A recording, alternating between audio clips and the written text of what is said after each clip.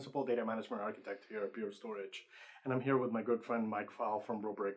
Hi, yeah, so I'm Mike Fal. I'm from Rubrik, and I'm a database solutions engineer. So here, I figured we would invite Mike over to have a little conversation on how do you implement your SQL servers on your data centers today, right? What does a modern SQL Server infrastructure look like in today's data centers, right? Yeah, I mean, so a lot has changed in the past, 20 years, 25 years that we've been working in the industry. And a lot of the technology we still use is still embedded back in that period of time.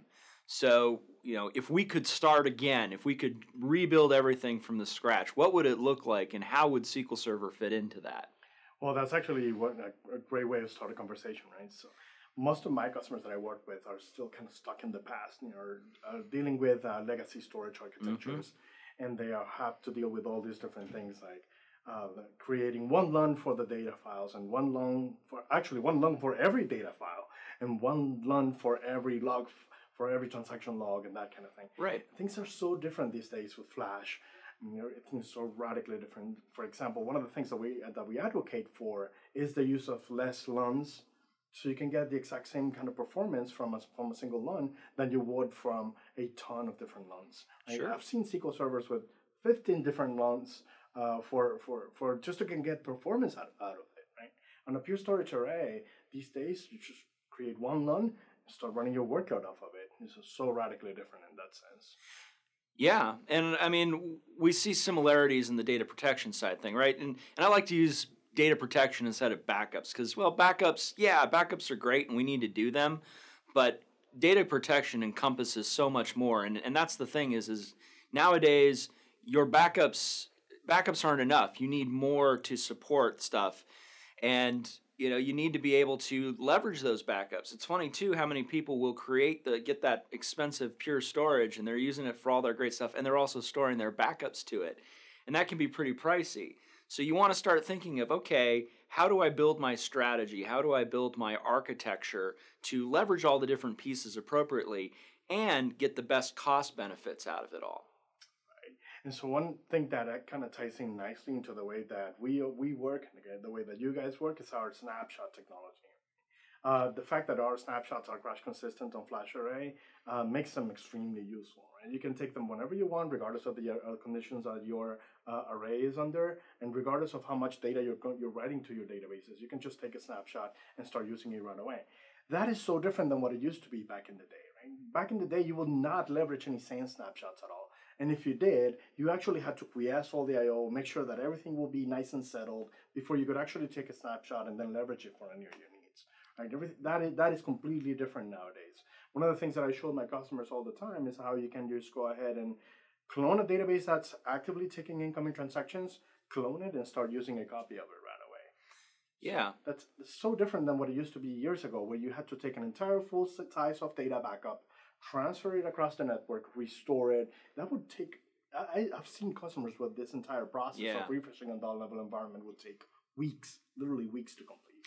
Yeah, and I think that's a great point. When you're talking about the snapshots, the crash consistent snapshots within the pure array, what you're talking about is storage doing more than just storing data, right? Usually we're traditionally used to having, okay, we've got our one copy of the data and that's all we got to work with. Whereas with your crash consistent snapshots, you're saying, okay, well, we can have a copy of the main database and then we can make these clones of it, data virtualization, to leverage. And we have similar functionality in Rubrik with our upcoming live mount feature that's coming in our 4.0 release, where we can say, okay, well, we take your backup, but now your backup's not just your backup. We can then mount that backup to another SQL server and virtualize your data to make use of that. So if you needed to do object level recovery from a certain point in time, instead of having to restore the entire database, you just mount the database in a couple minutes with that backup, and then you go ahead and pull your table over. So with the modern architectures,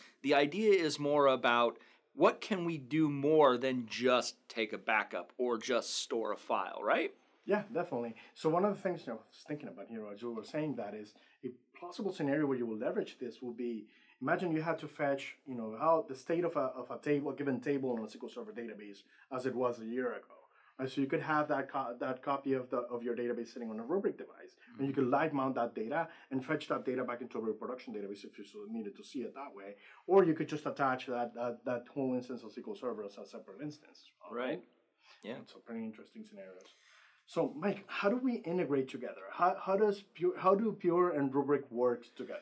Well, so Pure and Rubrik working together, I mean, our companies have an established partnership, which is one of the really cool things about it. We kind of have a similar DNA, yeah, don't we? Yeah, we do have that similar DNA. And again, kind of how do we reinvent this?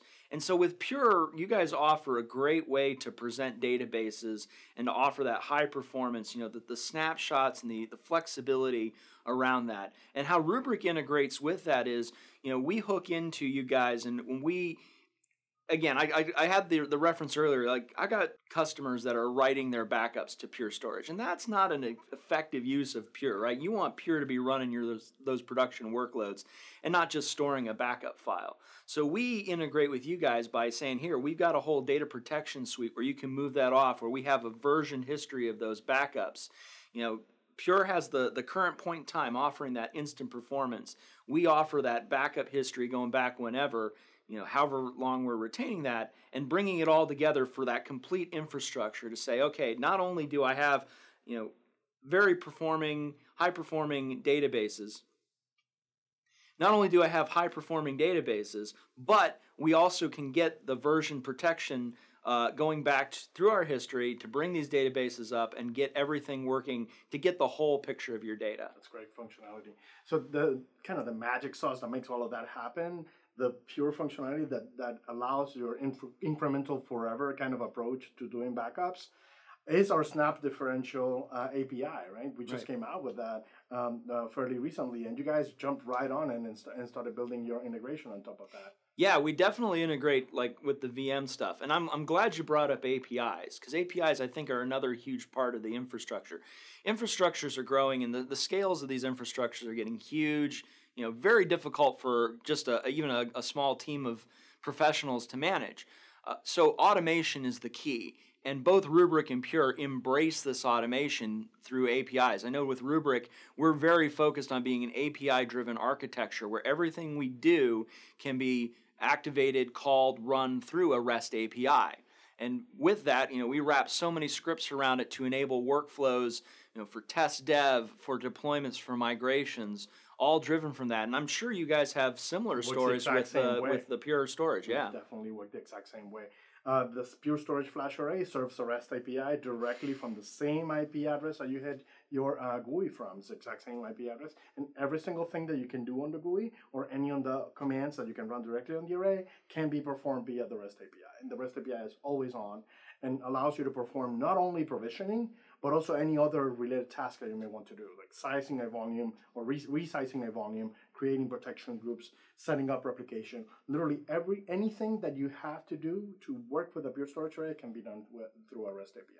And it's extremely useful. One of the things that I constantly show my customers is how you can leverage these, the REST API with our PowerShell SDK. Our PowerShell SDK is basically just a set of wrappers for our REST API. How they can leverage the PowerShell SDK for making super short scripts that allow them to do myriads of different things. Like, for example, backing up their databases or taking just script snapshots of those databases, cloning them, and that sort of thing. And it's extremely useful in having an API-driven design. Allows you to just automate absolutely anything you want to do. Right. Yeah. Like I said, I think that's key, and particularly in the world. We have a similar REST API. We have a PowerShell module that wraps around that. We've got guys writing in Ruby and Python, all doing these REST calls, and that's really the key, right? And I think that's that shared vision that our companies have is that we live in an automation-driven world. We live in a DevOps world, to use the catchy phrase there, and it's by living in that world, enabling that world, we enable more professionals, IT professionals, using our platforms, to do more, to not just run backups and not just store data. They're actually saying, okay, creating snapshots for test dev and getting that version history and migrating data, moving it to the cloud, whatever you need, it's all driven through that REST API. Absolutely. So aren't you excited about the future? Oh, I'm extremely excited about the future. I mean, it just gets better and better, and I think being at companies like Pure and Rubrik that have said, hey, how do we embrace the future? How do we start fresh, as it were? How do we build from the ground up and embrace this new world of data architecture? That just gets me jazzed every day, man. But I think the hardest part of making that happen is keeping it all simple, which is the approach that both of our companies have taken. Absolutely. Right? How do you do provisioning? How do you do data protection? How do you do full-on automation the simple and the easy way? Well, and even the back-end implementation of this, I mean, a key mantra at Rubrik is simplicity. And so this not only just from, okay, everything we do, the REST APIs, but we use an HTML5 interface for our management tool. So you don't have to install any agents. You don't have to run any additional software. You just open up a web page and you go. We do use some connector services. And to do that, it's all intelligent, self-updating services that are easy to install. Everything we do is built around simplicity, and I'm sure, with Pure, it's exactly the same way. So we go even beyond that, right? We don't install anything on your servers. There's absolutely no Pure software that you have to install on your boxes to make it work. For example, if we leverage Microsoft's MPIO DSM, you don't have to install any third-party DSM modules into your Windows boxes to make everything work. So it's kind of that approach to simplicity. We try to keep it so simple that you don't even need to push any server software. And I think that's the thing, right? We're moving into, you talk about the future, right? And the future is exciting, but the future is getting more and more complicated. And so our tools, our platforms, all these that we're using, they need to focus on that simplicity so that IT professionals out there don't get overwhelmed, that they have the tools, they have the scripts, they have the interfaces to work with all this stuff and work with it in an effective way so that they're not bogged down with the minutia. I mean, like, think about 20 years ago and how much time was spent by DBAs like, oh, I got to make sure my backups ran, and I got to make sure my storage is configured right, and I've got to, all the different minutia. Our companies come in and say, look, we're going to simplify that for you. And that's our focus. That's really the key of the simplicity, to say, we know that your time out there, it's limited, right? You guys, you got a lot to do. So we want to make your working with our platforms, keep that to a minimum, keep that simple so that you can get more use out of your time. Right. And the simplicity enables the ease of use. The performance gives you the lightning fast response. Yep.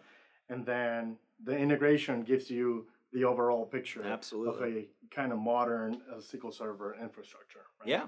Mike, absolutely. Thank you so much for your time. No problem. Thank you, Argenis, and thank you guys out there. Hope this was informative for you. If you guys need any further information, please hit us up. My email address is argenis@purestorage.com. And Mike.Fal@rubrik.com. Thanks, guys. Thank you.